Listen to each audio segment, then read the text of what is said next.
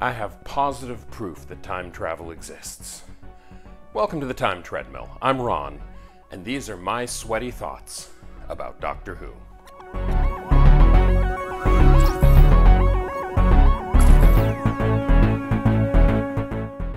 Before I get into my time travel evidence, I have one more thing to say about the episode titles for the Ice Warriors. This story is unique among classic Doctor Who stories. Up through the Gunfighters, every single episode had its own individual title. From that point going forward, throughout the classic series, the stories themselves had an overarching title, but the individual episodes were either named Episode whatever, like Episode 1, Episode 2, or else Part 1, Part 2, etc.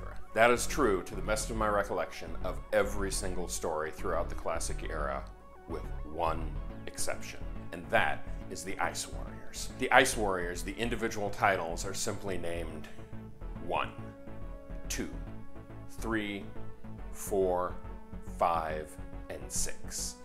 And actually, if you take a look at the TV screen behind me, there's your example.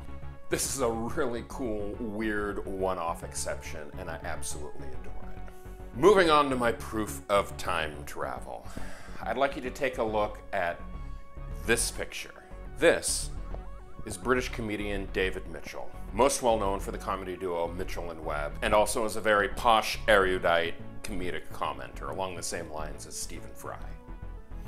This is British actor Peter Sallis playing the role of Penley in The Ice Warriors. Not only does Peter Sallis look virtually identical to David Mitchell, he sounds almost the same. In fact, the first time I watched this story, I could have sworn that I was watching David Mitchell in 1967 playing the role of Penley. It is uncanny how similar they are.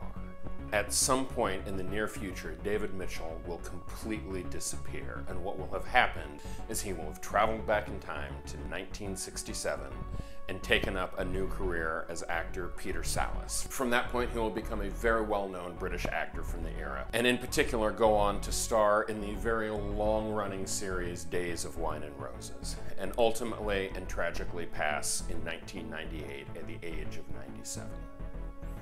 Now, the only way to prove myself right is for us all to survive this coronavirus and see what happens to David Mitchell.